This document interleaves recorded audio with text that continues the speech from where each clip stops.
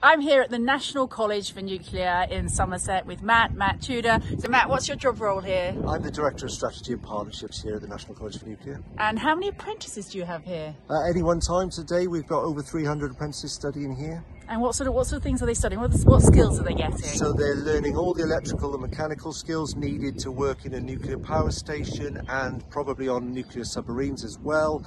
And they're developing those skills to go into industry and make a difference. And some of the apprentices will be going off to Hinkley C, and working for EDF, and hopefully some of them will be coming to Anglesey. Where else are they going? So they're working in Barrow on the nuclear submarines, in Devonport, in Plymouth. They're working over at Sizewell at the moment. And any other nuclear power station that's operational by the EDF at the moment. Brilliant, and hopefully some of them will come to Anglesey, and you'll receive a warm welcome if you come visit. Thank you so much. Most likely. Diolch yn fawr. Bye.